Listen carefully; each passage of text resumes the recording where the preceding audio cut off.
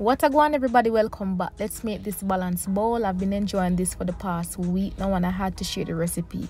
It's super filling, hearty and delicious. So here I have 2 carrot and king oyster mushroom that I'm going to roast. If you don't have king oyster mushroom, you can use another mushroom. Okay, so you just want to roughly chop them.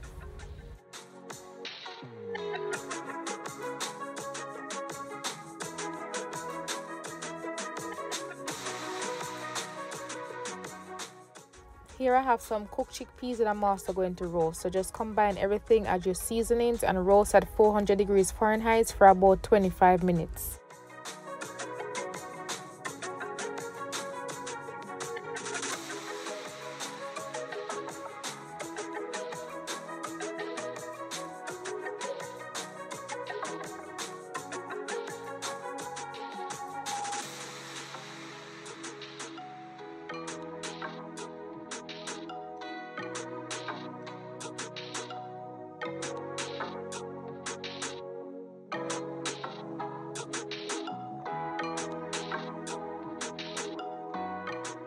Once you've added all the seasonings, combine properly and place on a baking tray and as I said, bake at 400 degrees Fahrenheit for 25 minutes.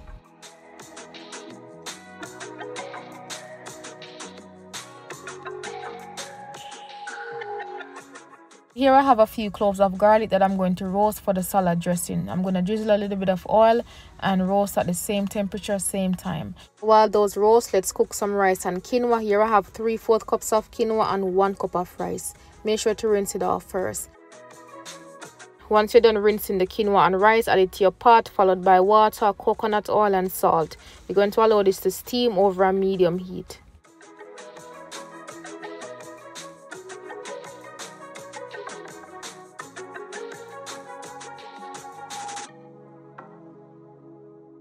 While the rice and quinoa cook, I'm going to cut up lettuce, tomato and scallion. You can use whatever leafy green of your choice.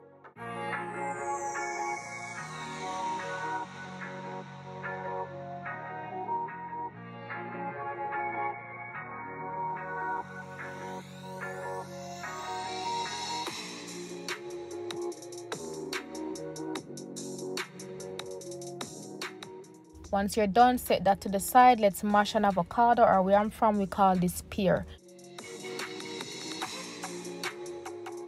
To this, I'm going to add lemon juice, scallion, salt and pepper.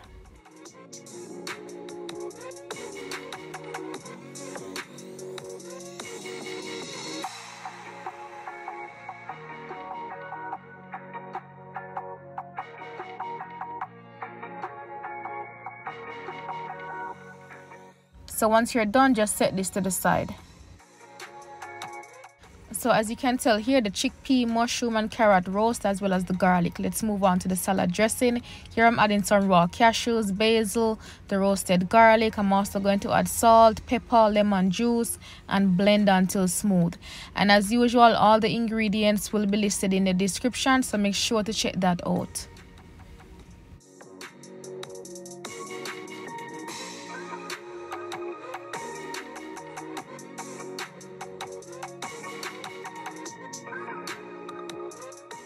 So once you're done blending, you should get a consistency like this. All right, so now that everything is prepared, let's put this balanced bowl together.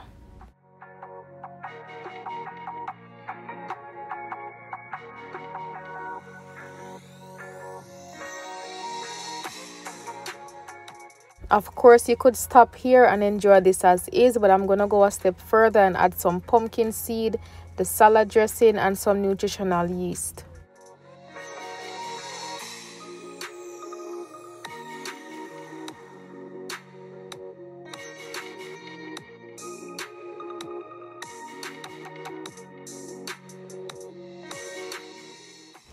That's it, my people. Thank you so much for watching. I hope you try and enjoy this recipe, and until next time, big up on yourself.